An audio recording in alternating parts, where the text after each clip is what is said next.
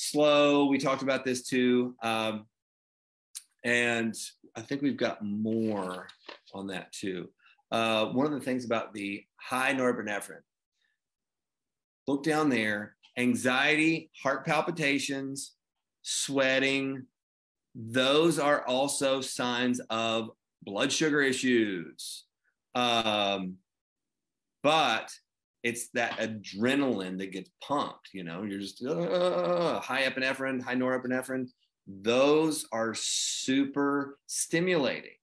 And that's where, you know, the caffeine and the alcohol can really do some damage.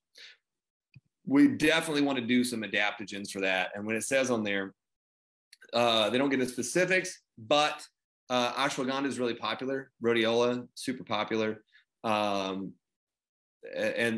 very effective as well. Licorice root can be very helpful.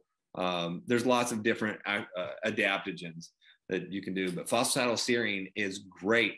One of the things that phosphatidylserine does, so if you're getting a stimulation of your brain is stimulating your adrenal medulla, and that's where the epinephrine comes from, right?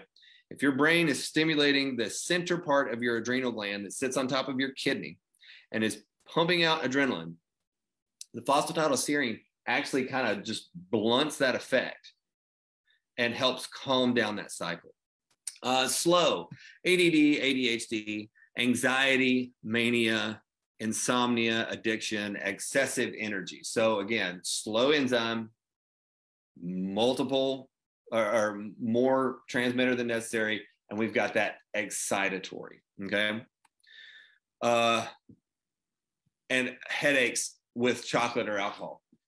So if it's slow, you've got more transmitter, right? So say you've got that dopamine there and you try to push it with the chocolate, gives you a headache.